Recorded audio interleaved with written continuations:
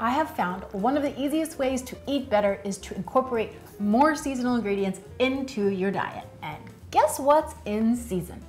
Strawberries. So today I'm doing strawberries 3 ways: breakfast, lunch, and dinner. I'm gonna show you how to make my peanut butter and strawberry overnight oats, my strawberry avocado butter lettuce salad with a creamy balsamic vinaigrette, and my pan-seared chicken with balsamic strawberries and feta cheese.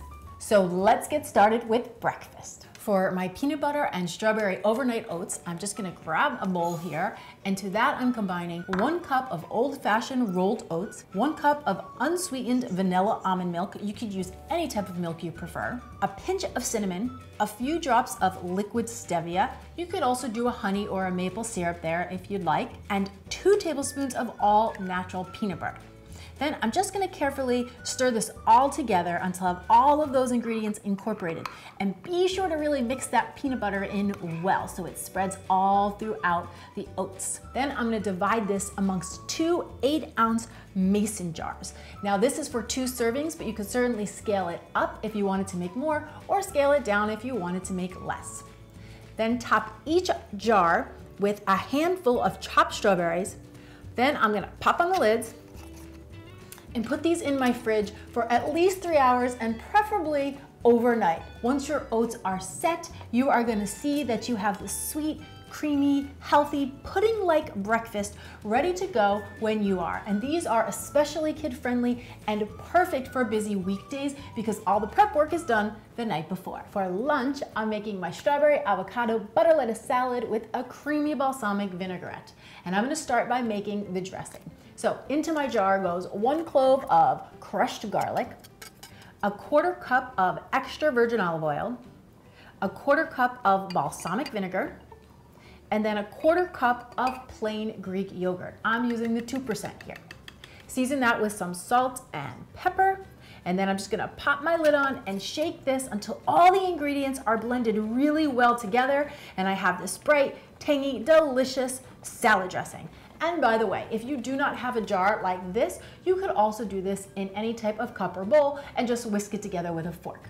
Then for my salad, I have a nice big bowl of butter lettuce, sometimes called Boston lettuce, that I have washed, dried, and then chopped up. I'm gonna top that with some fresh sliced strawberries, chopped avocado, creamy, tangy feta cheese, and then some roasted almonds that I gave a rough chop to as well. Now, because of the berries and the avocados, this salad is best eaten shortly after it's made. So I like to dish myself up a bowl, drizzle my dressing right over the top, and enjoy. And any of the dressing that you don't use will happily last in your fridge for well up to a week after you make it. And last but not least, I'm making dinner. Pan-seared chicken with balsamic strawberries and feta cheese. So for this recipe, I start by chopping up my strawberries. I'm gonna be using 1 heaping cup of fresh chopped strawberries. I'm gonna transfer those strawberries into a nice big bowl, and to that I am adding 1 tablespoon of balsamic glaze, which I showed you guys how to make just a couple of weeks ago. You can check that video out right over there if you need a reminder. 2 tablespoons of fresh chopped basil, and 1 tablespoon of fresh chopped mint. Then I'll just gently stir this little bowl of summer all together. Then I'm gonna set it aside and let it mingle while I make the chicken.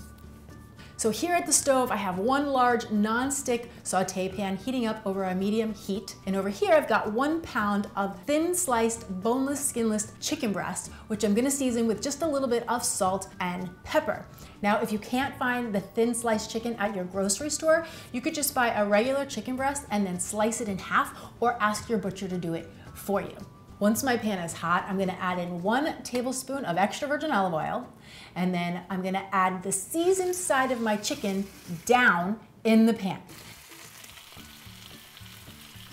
And season the opposite side of the chicken with a little bit more salt and pepper. Now, because this chicken is thin, it's gonna cook up really fast. So I let it go for about 2 to 3 minutes, and then I flip them over and let it go for another 2 to 3 minutes. You see this nice golden brown edge on the chicken? That is exactly what we want. So you have to make sure not to overcrowd the pan.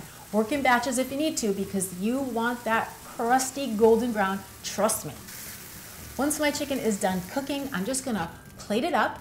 Then I'll take a couple of breasts, spoon over those balsamic herbed strawberries, sprinkle a little bit of that creamy feta cheese right over the top, and one last hit of basil for pretty.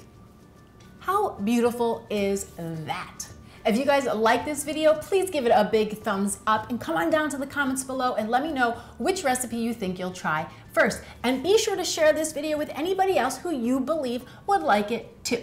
To print any of my recipes, head on over to cleananddelicious.com. Thank you so much for watching. I'm Danny Spies. I'll see you back here next time with some more clean and deliciousness. Cheers. So let's get started with breakfast. What the yeah. So let's get started.